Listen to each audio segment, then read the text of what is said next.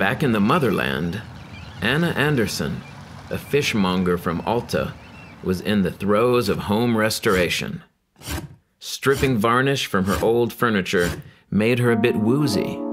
She fainted, and upon waking, found that she had spilled several gallons of paint stripper into a vat of cod fillet. She did what most do when they have made a terrible mistake. She ignored it. The next month, Anna sold the Christmas cod to the Altinians as lutefisk. The jellied consistency was just the thing to spice up Christmas. One happy customer likened it to eating cat food from a hairbrush. The next year, she made 10 times the amount and couldn't keep it in stock. They wanted more of her refreshing treats. She rotted trout and served it raw. People loved it.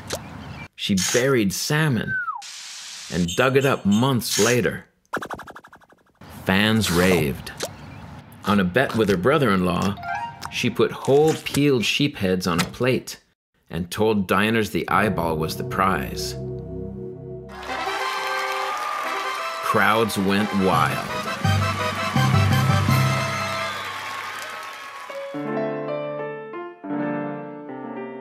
Norwegian holiday cuisine was born.